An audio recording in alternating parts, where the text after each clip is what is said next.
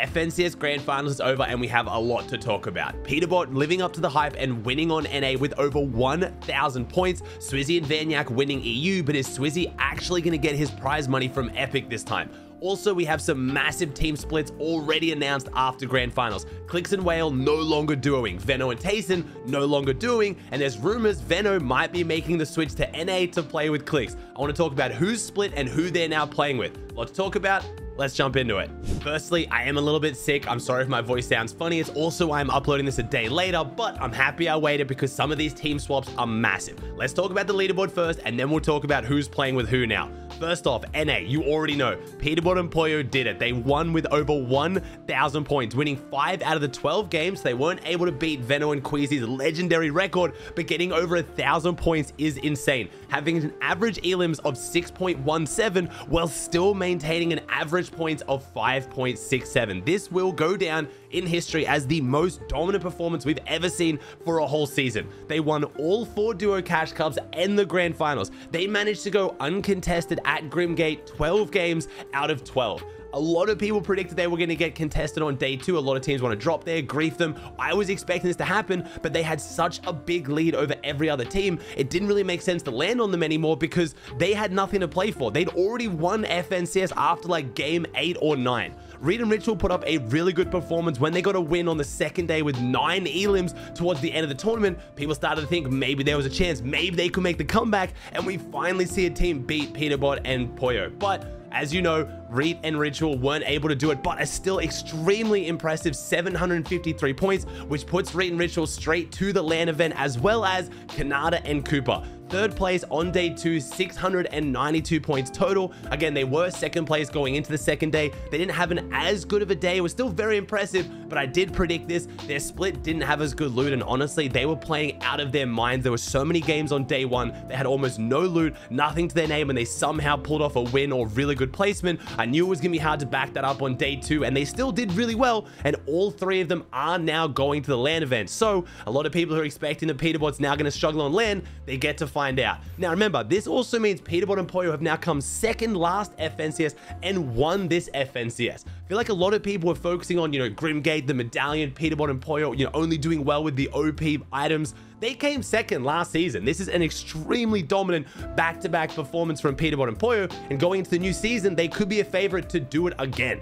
Again, on NA, it's only the top 3 that make it to LAN, but an extremely impressive performance from Skittles and Trashy in 4th place, just missing out on the LAN qualification, and they're one of the teams that has already split up. I can't believe it. They were literally 1 place off LAN, coming 4th in a grand finals, and that wasn't good enough for them. Again, I'll talk about that a bit later. We have Acorn and Cold, the duo that had already qualified to LAN. They didn't need this as badly, but honestly, an extremely impressive 5th place. They were triple contested at Fencing Fields. Actually, sorry, quadruple contested. A 4th team showed up to contest Fencing Fields. Almost everyone else at the drop, Muzz's team, Yasia's team, they all struggled, but Acorn and Cold pulled it off yet again. Cold basically hasn't been playing this season. If you haven't been paying attention at all, Cold was like level 50 or 60 when the duo cash cups came around, just had not been playing at all, and they still pulled off a top 5 in FNCS with 4 teams of their POI, and it's a pretty not great POI without the vault anymore. Now we have Bryce and Bolt, a team that a lot of you guys questioned when I put them in my top 10. They came 6th place overall. They were actually top 5 for most of the weekend, falling a little bit short on day 2, but still an extremely impressive performance. We had Aviv and Chubbs, one of the teams to form out of the Snake midway through FNCS, coming in 7th. They again have also already split up. Batman, Buka, and Rapid in 8th, Barker and Paz in 9th, and then Iomzo and Rise, the kind of, I want to say underdogs. They were a big favorite going into it, but after day 1, they were really quiet, sneaking their way up and getting a top 10 finish. I do also want to take a chance to shout out Oliver OG and Larson in 12th place. Oliver OG, a big spotlight on him this season with Asian Jeff splitting up. Was that a good decision? Doing it from a horrendous drop spot as well on the far northeast of the map, holding on. Blake and Macwood in 11th, and then Clix and Epic Whale in 14th, one of the big teams that has now confirmed to have split up. Clix was having a whole bunch of problems. He was having PC issues on day 2. He blue screened in one of the game where his PC crashed. He had to then start queuing up on his stream PC because his game PC wasn't working. It was a pretty rough day for them. If you watch Clix's streams, you already know this. The vibes were down, and it has led to them splitting up. Clix's message to Epic Whale was a little bit sad. You could see that it was Clix's decision. He doesn't want to split up with Epic Whale. He loves loves playing with him, even mentioning he's like a brother to him, but he really wants to win an FNCS. So we're going to talk later in the video about who that he thinks he's going to actually win FNCS with, and it's a big one. Age and Booga, after a very questionable day one, they were really struggling out of contested Mount Olympus. They brought it back on day two. They were doing really well at the start of day two, getting a few huge games. Unfortunately, it came a bit unstuck for them again, and they still finished off with a respectable top 13. There's some other big teams to talk about as well. Dukes and Mero underperforming by most people's standards. They have now split up. Muzz and Paper in 16th. They're splitting up. Paco and Mixon, the EU boys, in 15th. Again, a good performance, but they have now split up. There's some big teams, but I want to talk about EU first.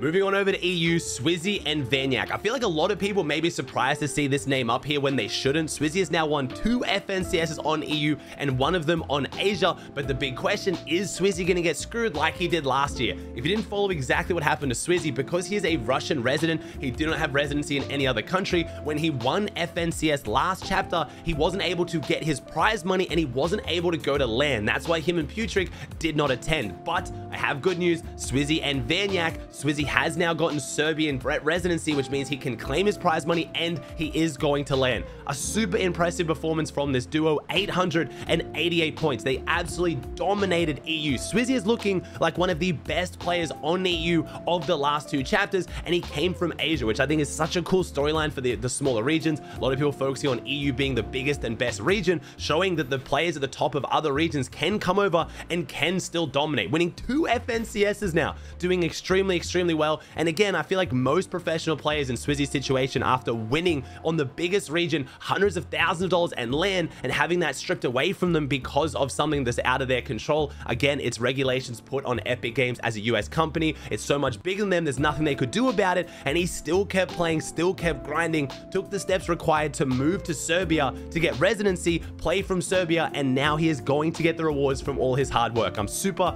happy to see this duo win it. Vanyak again has been playing extremely well for a while now, very underrated player, and I'm not surprised to see them at the top. Another team I'm not surprised to see, Chap and Teeny. This is insane. In Chap's first ever FNCS Grand Finals, he has come second on EU alongside Teeny. I also have to mention Teeny being a controller player, not normally a big talking point on other regions, but on EU, when we have yet to ever see a controller player win FNCS on EU ever in 22 Grand Finals, having Teeny come second, which is EU's highest performance for a controller player, alongside someone who has never played in Grands, is extremely impressive. 637, again, still really good performance, just not as good as Swizzy and Vanyak. Swizzy and Vanyak winning 3 games of the 12, averaging 5 elims a game, and a top 10 finish in every single game is insane. Chap and Teeny again were doing this out of the Mr. Savage Mongrel split. A lot of people questioning why Mr. Savage and Mongrel have been going there for so many seasons. It's a bad job, they need to leave, they're getting griefed.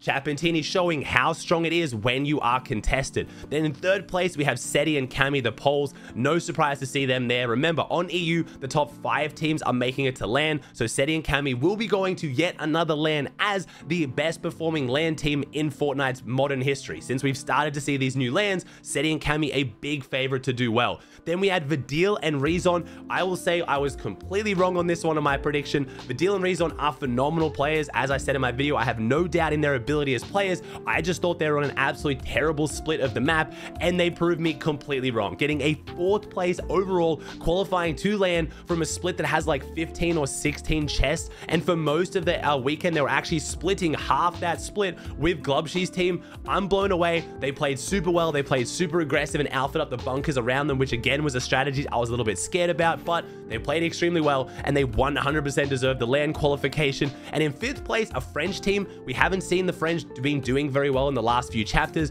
Andalex and Sato had an insane comeback. On day 1, they went in 45th place. They had like 40 points or something, and then went on to get 543 total. Their day 2 was insane. On day 2 alone, they got 2 wins and a 2nd place, and that secured their LAN finish in the very last game. It was super exciting to see them run back with it. Again, they were actually a little bit clear with the LAN spot, because in 6th we had Mustache and Malabuka, who already called to LAN. LAN. Again, I'm not really sure what happened to Mustache and Malibuca this weekend, dropping Grimgate, had it single contested for most of the weekend, but quite often walked away with the Dash medallion, just couldn't have that same dominance Peterbot and Poyo had. Again, a lot of people talking about how on EU, the region wasn't conditioned as much as NA. Players were playing a lot more aggressive around Mustache and Malibuca, where everyone was letting Peterbot and Poyo just run away with it, basically. Still a great performance. They'd already called to LAN, so finishing outside top 5 doesn't really matter too much for them. Queasy and Thomas, again, the other team on EU who was already in LAN,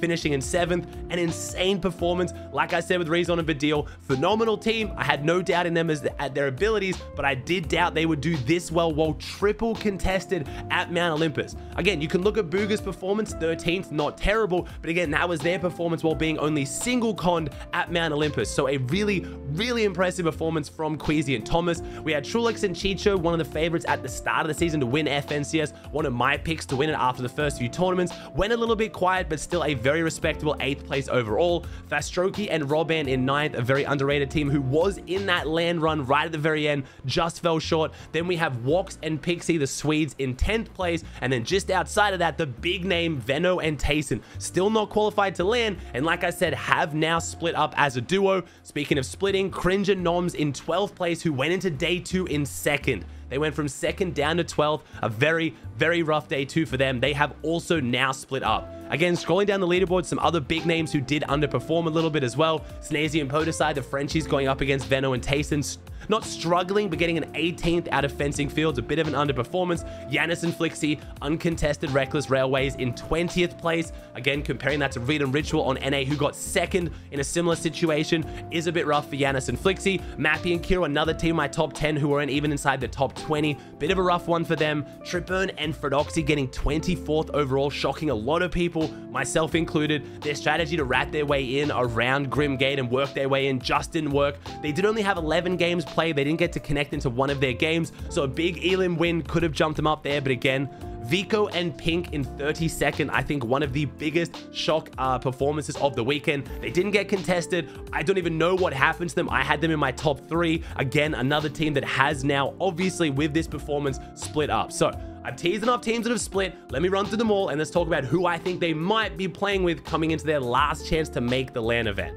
You're probably wondering why so many of these teams are splitting. Again, some of them having insane performances like Trashy and Skittles coming 4th, but there is only one more chance to make the LAN event. Next season, the top 10 teams on EU and the top 10 teams on NA are going to make the LAN event. So there's only 10 spots up for grabs on the 2 biggest regions to make LANs. This is putting a lot of pressure on these teams who didn't secure it in the first 2 majors. So let me run through some of the big teams on EU and NA first, and then I'll talk about who they might be playing with. So on EU, confirmed to have split, we have Pink and Vico, Yanis and Flixie, Venno and Tayson, Money and Fanayan, they already split up a bit earlier, Cringe and Noms, and Paco and Mixon. I'm saying they're EU, but they were playing on NA, but you know what I mean. And then NA, really big names, Pump and Npen, Mero and Dukes, Aviv and Chubbs, Muzz and Paper, Clix and Epic Whale, and Trashy and Skittles. Now, we're not really going to know exactly who's playing with who as this plays out. My pick on EU was going to be Pink and Venno. Pink did say on the podcast I run with Levin each week, most recently on Hotline FN, that he actually had a chance to play with Venno potentially at the start of the season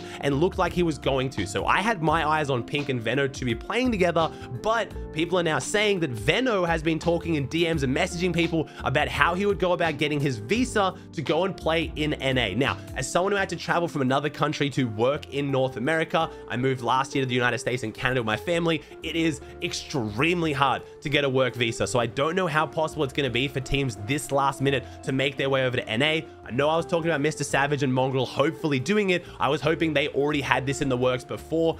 Only having about a month, less than a month, until the next FNCS starts, by the way. It is starting next month. It is coming around so quick with the new season only a few days away. Teams like Venno, who do want to potentially make the split, have maybe left it too late. I've talked about how seeing EU teams move to NA would potentially make a lot of sense. The region is half as big with the same amount of qualifications to land this season, or next season. So a lot of people are going to be looking for for it, but you need to get the proper qualifications and paperwork to go over there. You can't just go on a travel visa. They might try, and again, it could potentially happen. We've seen crazy things happen, but if these pros want to do it seriously, they have left it pretty late. So I know there's a lot of rumors of Venom and Clix. We'll have to see what happens. As far as who Clix could play with outside of this, I don't really know. There are some big names moving around. We could even see like a Clix and Mero come out of nowhere. Maybe Clix and Dukes running it back. They did come in top 4 when they played together a few chapters ago. There's some big teams looking for big players, and we are going to see some insane teams coming into the next event. But so far, basically no one is announced. We've had some ones that look like trolls.